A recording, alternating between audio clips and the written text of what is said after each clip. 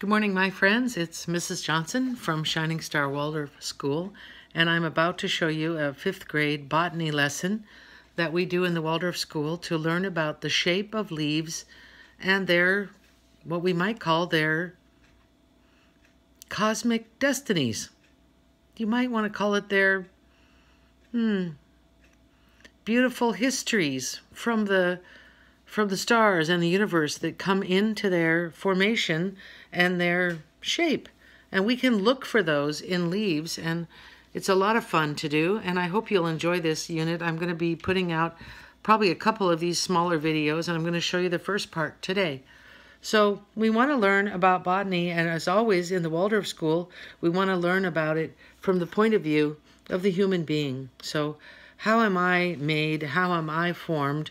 And then how does nature around me, how is it shaped, how is it formed, and what are the aspects that I can appreciate and understand from my point of view.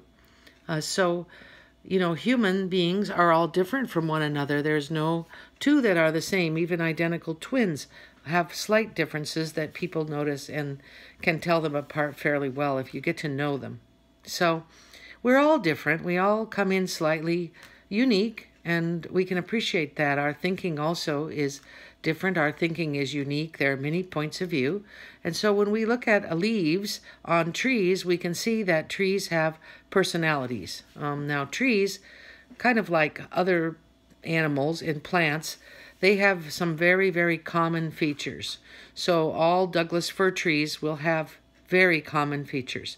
They might be slightly changed and shaped by their environment or factors in their climate, or possibly other factors like a deer comes along and nips off the top of one for a treat.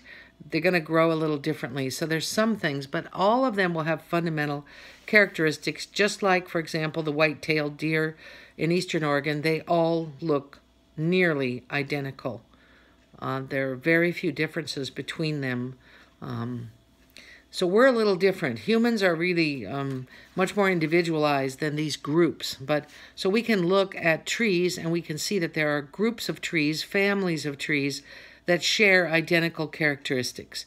And those characteristics can involve the kind of bark they have, the height of the tree, the shape of the limbs, the patterns of the leaves, the kinds of fruits they bear, and where they grow, and all of these factors come into play.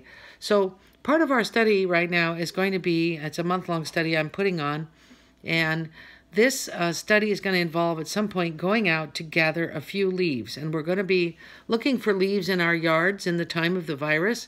And so I have gathered some leaves, and I'll show you. This is, I happen to know that this is a lace leaf Norwegian maple, and it's a small leaf. I'll hold it up next to me. Kind of hard to see against that wall, but it's a smaller leaf, but it is a beautiful tree. And of course, right now, the trees are all just fresh with their leaves. Their leaves have just come out. And there's the back underside of the leaf, and then here's the front side of the leaf. And on the underside, you can really see the veins. And we're going to be looking at those veins. Very important patterns. And you notice on the leaf, look at it carefully. I have a lovely piece of equipment here. I have a wonderful magnifying glass on a stand, and I can hold my leaf under my magnifying glass, and I can see really amazing, maybe you can see too, really kind of an amazing situation to really study it. So that's the lace leaf Norwegian maple. Here is another common leaf to be found in the Northwest. This is the hazelnut tree. This is the filbert tree leaf. It has its own interesting shape. Again, you can see those veins. And again, the shape of the leaf, very characteristic. The leaf on a tree often is how we tell what kind of tree it is. But you can also tell by the bark or by the wood. This is a black leaf maple that grows in my yard.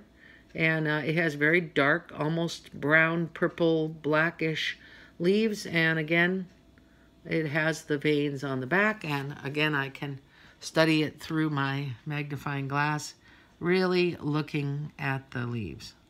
And I'm going to lay these leaves onto a paper towel because I just picked them and it's raining.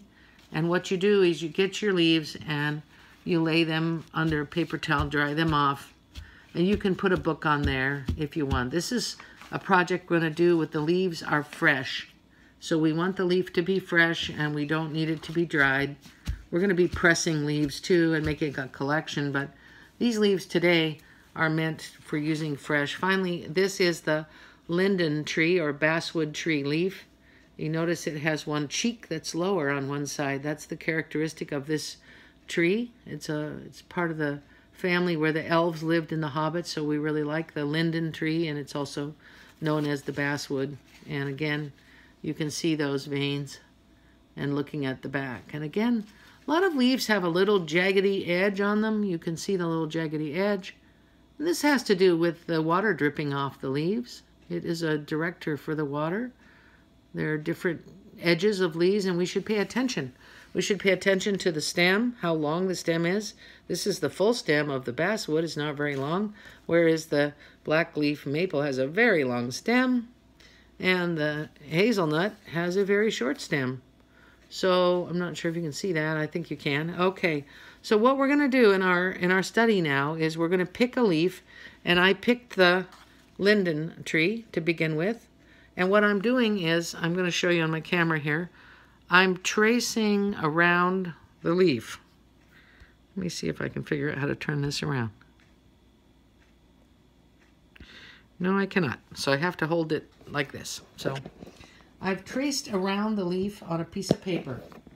I've laid this leaf flat on the paper, and then I've taken a very, very sharp pencil. I put an apple on it to hold it down, and I put a very, very sharp pencil, and I've just drawn around the outside of the leaf as carefully as I can.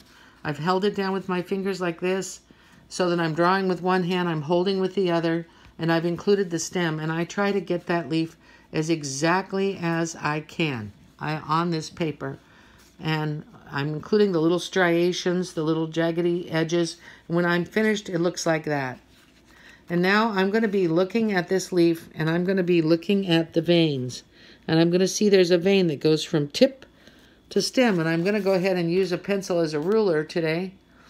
I'm not sure if I can show you this and do it at the same time, but maybe I can. But you're going to take, and I'm going to draw lightly here because I'm not sure I can hold it. Hopefully you can see it. I'm going to draw the stem. I'm going to draw the lines of the stems, and I'm going to draw them. I'm going to use my ruler, but I'm just filling in here now on top. So I'm going to try to find these guiding lines, okay? So, and after I do that, I'm going to look at the back of the leaf. I'm going to study it, how those lines, those veins, come out from the center vein. And I'm going to go ahead and I'm going to mark the angles of those veins, and I'm going to draw them on this leaf, okay? Now, the next short little segment of the video, after you do that, you can do that on a couple of leaves, and then I'll come back and I'll show you what we're going to do next. After we get all of those leaves and the leaves drawn and the veins drawn, then we're going to come back and we're going to do something with those lines. Okay? So that'll be part 2. So for right now, just get your fresh leaves, pick a couple, put it on a big page like this, and draw the leaf carefully, so carefully, precisely. 4th and 5th graders, you're going to draw like engineers now, okay? Then you're going to come back once we get those general veins drawn on here, and I'll see you in part 2. Okay, bye-bye.